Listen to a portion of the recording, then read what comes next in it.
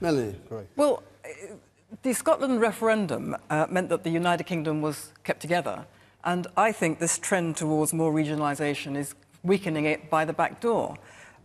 First of all, you don't really want another tier of government, I would have thought. Manchester, 2 years ago, was it, voted against having an elected mayor. Suddenly, it's having an elected mayor thrust upon it by George Osborne for reasons which, at the moment, seem a little opaque.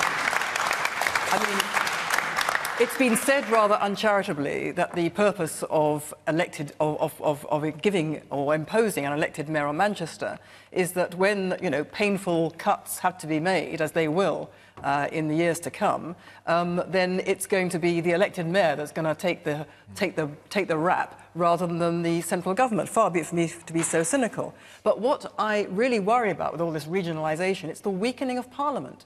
You see, it comes back to our first question. Why have people lost trust in politicians? Part of the reason is because politicians have basically exported their power, and devolution is part of that.